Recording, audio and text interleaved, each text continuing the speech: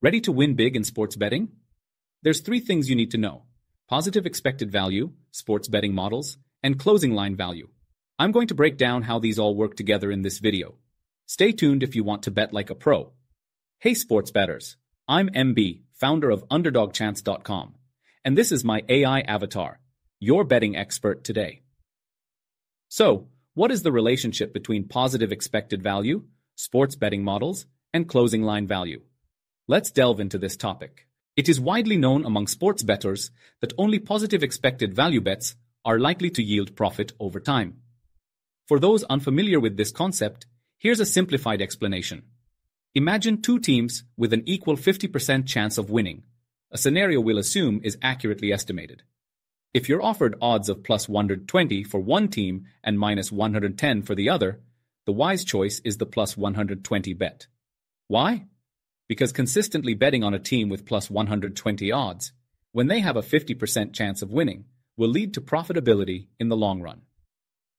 Conversely, betting on minus 110 odds under the same conditions will result in losses. Now, determining the exact probability of a team winning a game is not straightforward. However, studies have shown that the closing line odds at major bookmakers, like Pinnacle, are a reliable indicator of the most accurate probabilities.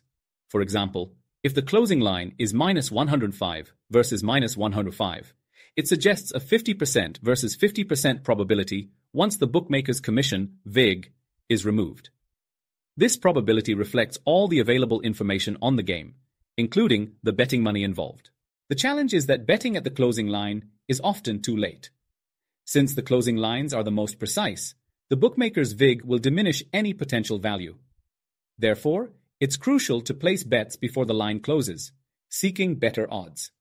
For instance, betting on a team at plus 110 early, when the line eventually moves to minus 105, represents a positive expected value bet. Identifying these positive expected value bets is the tricky part. While some handicappers or services use Pinnacle's lines as a benchmark and look for softer odds at other bookies, this approach has its drawbacks, particularly when dealing with less reputable bookmakers, their limits and bans. This is where sports betting models come into play. A good betting model calculates probabilities earlier, allowing you to place bets before the odds shift. While no model is perfect, indeed, all models are inherently flawed to some degree, a robust model is essential for identifying worthwhile bets. These models are invaluable tools for serious bettors, aiming to make a profit or become winning bettors. They enable you to analyze games effectively and track the closing line value to assess the efficacy of your methods. Continuously refining and adjusting your model is key to improving your betting strategy. Without such models, most serious bettors I know would still be without any success in betting.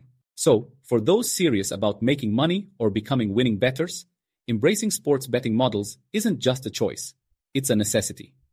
Dive into this world, tweak and adjust your strategies, and watch as your betting transforms from a game of luck to a game of skill and insight.